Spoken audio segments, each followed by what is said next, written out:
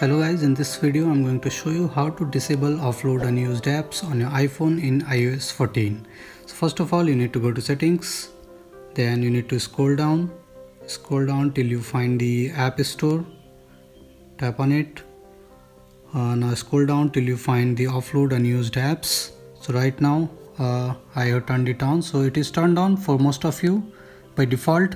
Now in order to disable it or turn it off, simply slide the button to the left side just like this. So now it is disabled or turned off.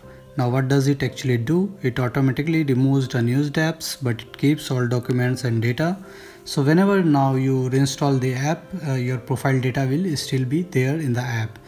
So that's what does it do.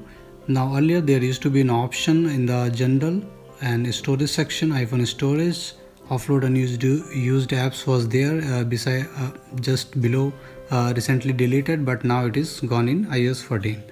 Now before doing it, if you have not updated your phone, please update it.